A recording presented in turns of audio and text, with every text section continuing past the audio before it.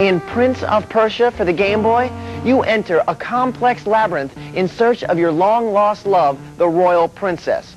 Now, the princess has been snatched by the conniving usurper Jafar, and to get her back, you're going to have to cross swords with all sorts of baddies until you reach the ultimate goal.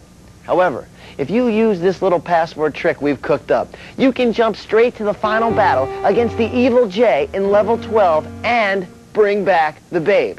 Not bad. Check this out. First, enter the password screen. Now, plug in 561-35664 and zap!